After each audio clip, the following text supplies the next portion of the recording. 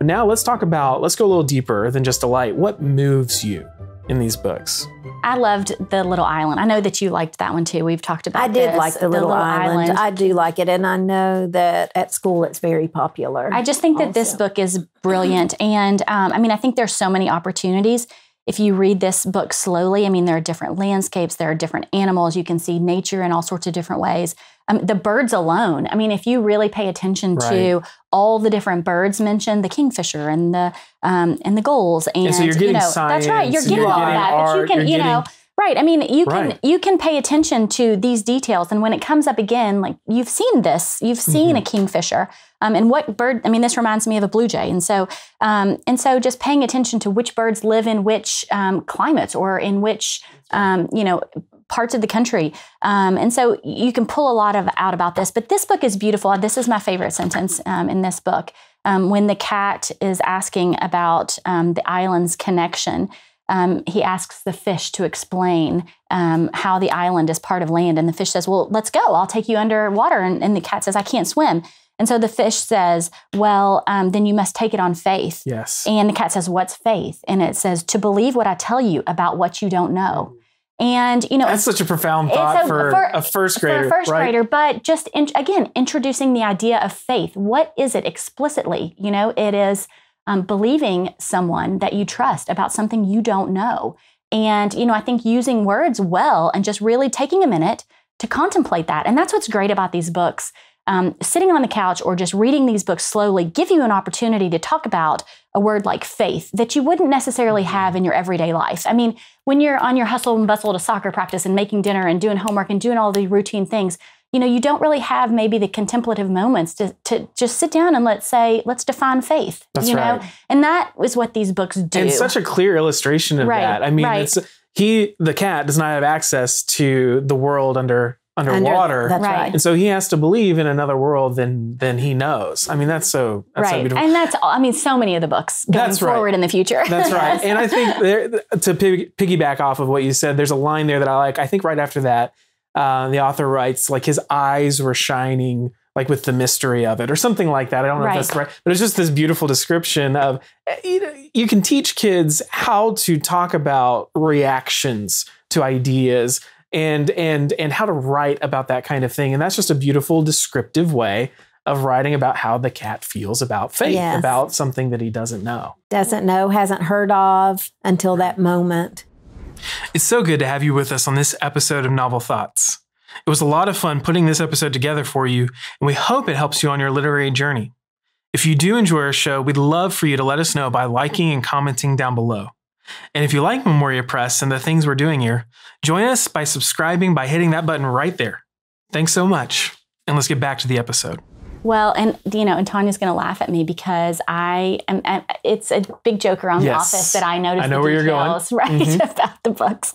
Numbers, colors, numbers and words. And so, this book, I just think that those things are very intentional. And to me, picking out those small details, I mean, the author has to pick, if they're going to talk about something in quantity, they have to pick some number. That's right. And they have to pick some color. And so I think that, those things are very intentional. And it gives the student, if you can talk about this book, for instance, when the fireflies arrive, there are 7 fireflies, which is, 7's a number of perfection. And in the previous page, there are 7 big trees, and there are 17 small bushes.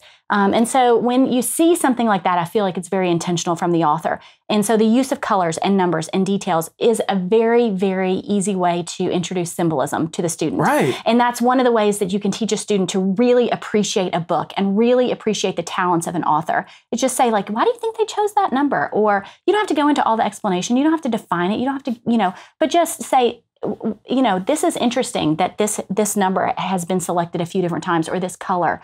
And symbolism is such a great way, I think, to attach to a book. That's what I love about it, is looking at a book on multiple levels and seeing that the author has consistency in terms of what they're trying to do. And they're using even the smallest details to accomplish their goals. Well, and, if you... Tanya laughs at me because Tanya's heard it before. Tanya's heard it before. She's on her numbers. And it's great. But, we talk about... It's like everything. Like, Lee doesn't just read. She counts as she's reading. That's right. That's right. One time I got an email from her about the Was it the Iliad? She was like, have you ever noticed the number, whatever it was? I think it was number 9. I'm counting how many times the number 9 is in the Iliad. Well, we kind of discussed this a little bit before, but if you are doing any kind of Christian studies, if you're reading the Bible with your children, you'll notice the number 7, and it's this kind of cosmic sense of order and completion. There are 7 days of creation. But one of my favorite little instances of the number 7 is in Proverbs 9. There's this beautiful description of wisdom has built her house. She's hewed out her 7 pillars. And there's that idea of a complete sense of divine wisdom associated, at least, with the number 7.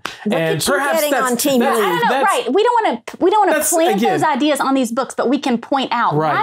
We can ask the questions. The number 7 right? We can ask those questions, and we can point those details out. It's like looking at a spider web, right? We talked about that last time. Like, if you really look at it, it's a miraculous thing. And so paying attention to those details sort of ignite wonder. So Abe Lincoln right here. Yes. I really like this little book. I like the illustrations in it. And it did move me because of his love of books and his choice to do something different from what everybody else was doing, to follow in his father's footsteps, working the land, and instead he's reading a book. That's right. And there's a line in here that really moved me.